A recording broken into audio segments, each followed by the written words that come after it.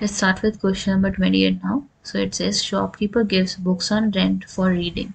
She takes a fixed charge for the first 2 days and an additional charge for each day thereafter. Latika paid rupees 22 for a book kept for 6 days and Anand paid 16 for book kept for 4 days. And we have to find the fixed charge and we have to find the charge for each extra day. तो आपका fixed charge कितना हो जाएगा? It will be X और charge for extra day कितना हो जाएगा? It will be Y. Then we have to create the expression, क्योंकि यहाँ पे इन्होंने बोला हुआ है कि फिक्स चार्ज फर्स्ट 2 days के लिए x है और additional charge for each their after would be y. अब लतिका की इंफॉर्मेशन यूज करते हैं और इक्वेशन क्रिएट करते हैं. तो यहाँ पे इन्होंने बोला है कि Latika paid 22 for a book kept for 6 days. उसने 6 दिन बुक रखी है तो x तो देना ही देना है उसको. एक्स्ट्रा कितने दिन हो गए? 6 दिन है उसके पास और 6 में से अगर 2 माइनस कर दोगे क्योंकि 2 तो फिक्स डेज में चले गए तो ये कितना हो जाएगा? 4y is equal to total payment कितनी करी है लतिका ने? 22 की करी है.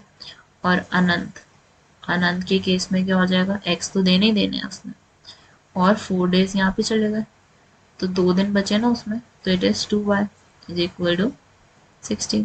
तो आपके पास 2 इक्वेशंस आ गई हैं and what next you can do is you can subtract them ताकि आप x की वैल्यू निकाल सको और y की वैल्यू निकाल सको. लेकिन यहाँ पे एलिमिनेशन मेथड यूज होगा. और कैसे यूज होगा? You have to eliminate either x और you have to eliminate either y. तो x से x कैंसिल हो जाएगा तो क्या मिलेगा आपको? 0. 4y minus 2y will be 2y. 22 minus 16 would be 8. So yes, the value for y, sorry, this is 6. So the value for y would be 6/2, which is 3. और एक किसी भी इक्वेशन में आप सब्स्टिट्यूट कर सकते हो वैल्यू को so that you can get the value of x. So 4 into 3 is equal to 22.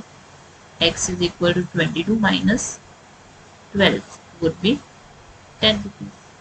तो फिक्स चार्ज उसको 10 रुपये तो देने ही है और अगर एक्स्ट्रा डे के रखेगा वो, मतलब कोई भी रखेगा अगर एक्स्ट्रा डे के लिए, तो दे हैव टू पे ₹3 for each extra day. Now we have the other question which is question number 29 and we'll be moving to